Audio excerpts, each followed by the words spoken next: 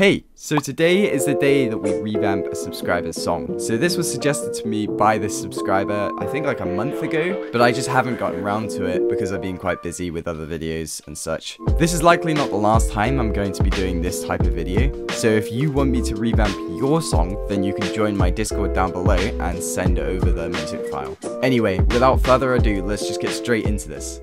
So I guess it makes sense to just start by listening to the subscriber's song.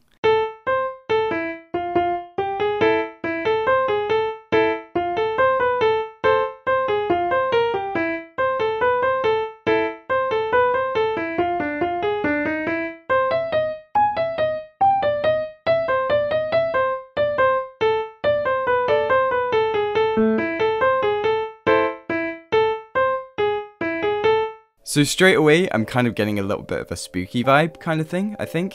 So first things first, let's just get the whole MIDI roll written down in the piano part. So what I've got here is a really nice piano sound that's actually free from Orchestral Tools. If I remember, I'll link it down in the description. Okay, so I've got all the notes written out now on this piano. So I think the next thing to do is probably to figure out a chord progression for this. So to do this, I'll head down to my keyboard and I'll just play around with the notes on top and just try to figure out what chords work with the melody. So I've got some sort of chord progression laid out here. It clashes with the melody right now, but that's actually what I wanted to get onto next. So I want to polish up the melody, kind of leave some gaps in there, because right now each note kind of runs off the other. There's no gap for the listener to kind of breathe.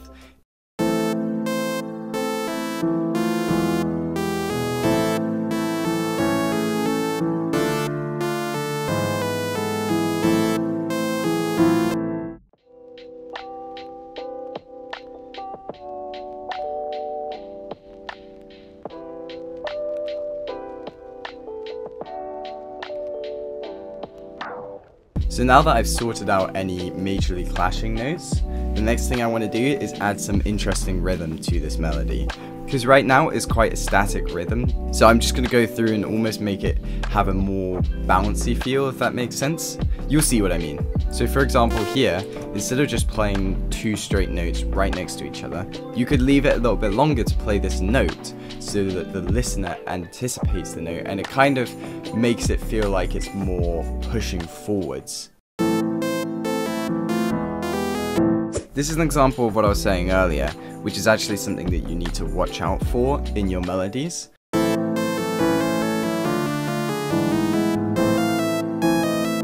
These notes run off each other without giving the listener a break to breathe. You've just finished one section of the melody, but there's no gap moving into the next one. So this is what we have so far.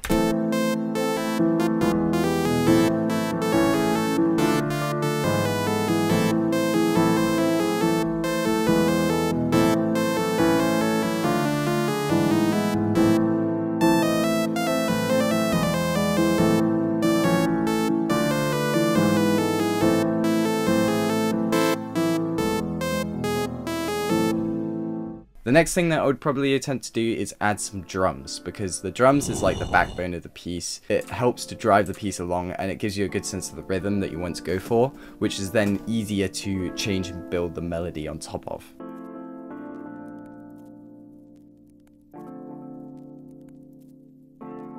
I think honestly, it pains me to do so, but I might just delete this entire ending here, just these last few notes, and then copy over this first part of this section.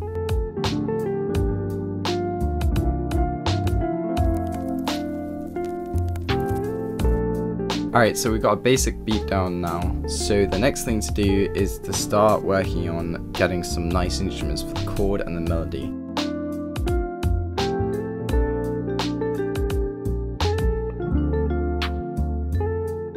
I actually continued on to 3 new things. Firstly, I added some chords, but actually in the form of arpeggios.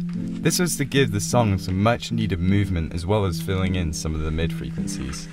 The sound I used for this is a saw wave that has been cut short to sound like a pluck. I then put some cutoff on it and made the cutoff slowly alternate between more and less to give an opening closing effect. The second thing I added was an intro. This consisted of a kick drum, some magical 8-bit chords and the same pluck that I use for the arpeggios, as well as a riser. Thirdly, I added two basses. One of them is a saw wave to add character, while the other is a sine wave to add depth and bass. When adding bass to a song nowadays, I like to use sine wave bass alongside other bass as it has a very deep feel to it. I also added a tiny outro. Now all that's left is just to do some finishing touches and mixing.